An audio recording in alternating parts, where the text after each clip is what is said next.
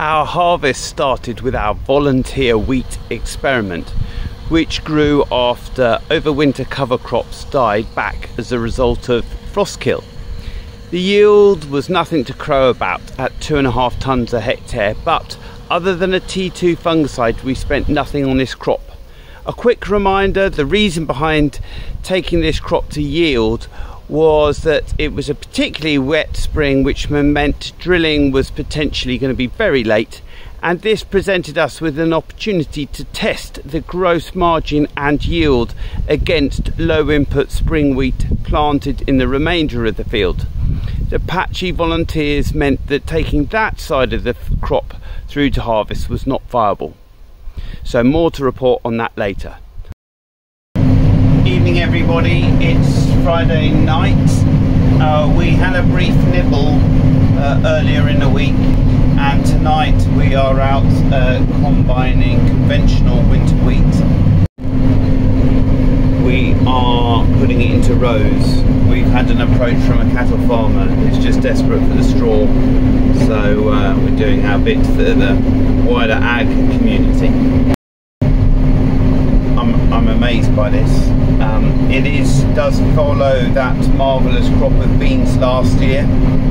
Maybe that's the crops benefited from that, but interestingly, definitely seeing even in the previous field, which had much more black grass than this, quite bad black grass, but it still yielded really well, considering. So, and most of the black grass was growing in water damage where we didn't have any crop competition. We are, as you can see, the spot rate is 9-10 tonnes, which is amazing for this field. It's pretty heavy. It's heavy land. We're in a nice bit now, but this was the field that I videoed last week with the big patch of thistles at the far end. And sorry I didn't get it in the daylight, but you'll see. But it's a fairly big crop, and as you can see, spot rate peaked at 11 tonnes a hectare, but the average for the field, including the water damage, was 9.8 tonnes a hectare.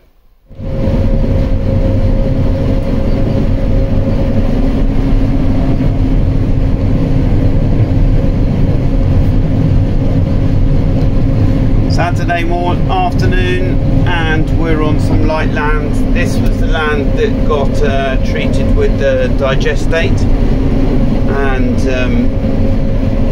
interestingly the headlands weren't too good, obviously suffering from the compaction, but it's sitting around the late 8s, early 9s, so that's much better. So my next door neighbour is about to take over from me, but we've had a good run this morning. It's all coming in sort of around between 15 and 16%. We haven't really had a very bright day, but at least we're making progress.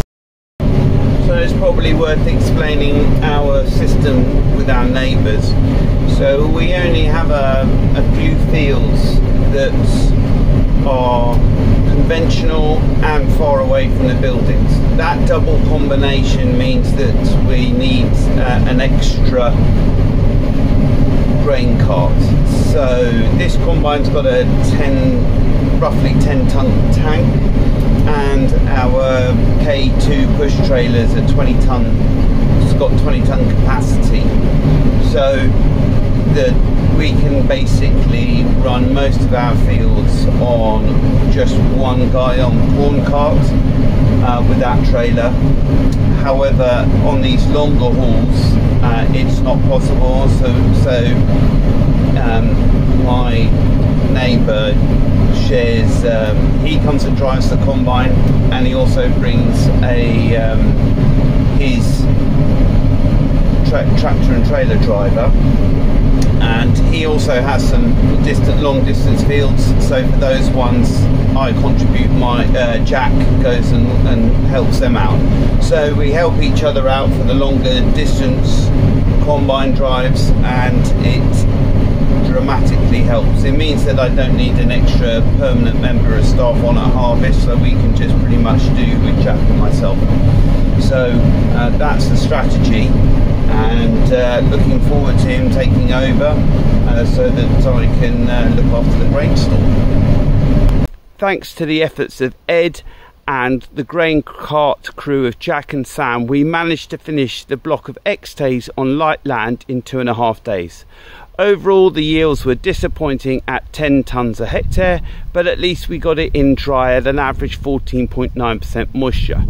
Unfortunately, despite extra nitrogen at flowering, all but the worst yielding field failed to hit milling protein, and there was also some ergot, which, although common in spring wheat, is unusual for winter wheats. Thank you for watching. Please give this video a thumbs up, subscribe and click on the little bell to get notifications of when our next video goes live. See you next time. Bye.